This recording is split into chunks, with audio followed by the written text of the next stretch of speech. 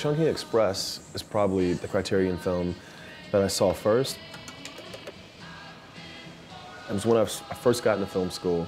I'd never really seen a foreign film before. I wasn't watching a lot of foreign films. I just remember just being like kind of sucked in and having this feeling of how big the world was, but how small it was at the same time. Because, you know, I don't speak Mandarin or Cantonese. I've never been outside of the state of Florida, and I'm watching this film and I'm feeling all these things.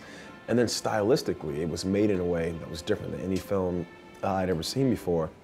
What a difference a day made.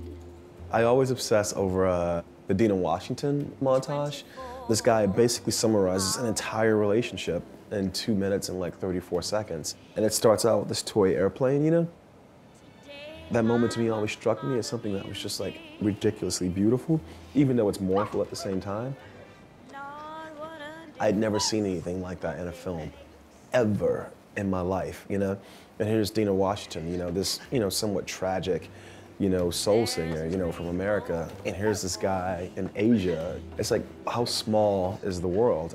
我以為會同佢一齊好耐，好似一架日本友嘅飛機咁，可以飛好遠。點知架機中途轉站。I just like how much freedom there is in the way he juxtaposes images, you know?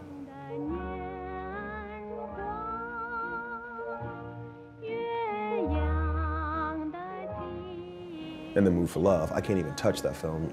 Not yet. I gotta do this for at least another 40 years before I can even come close. When I think of the way human beings process consciousness, it's much more in line with the way I think Wong tells that story. The movie's not linear.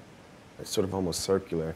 And I think when we think about the things we're feeling, we often tie them not to what's happening to us right now, but to something that happened either in the past or something we're anticipating happening.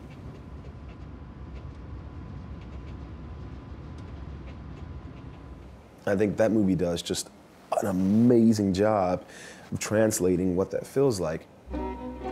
In particular, just the idea of characters walking up a stairway.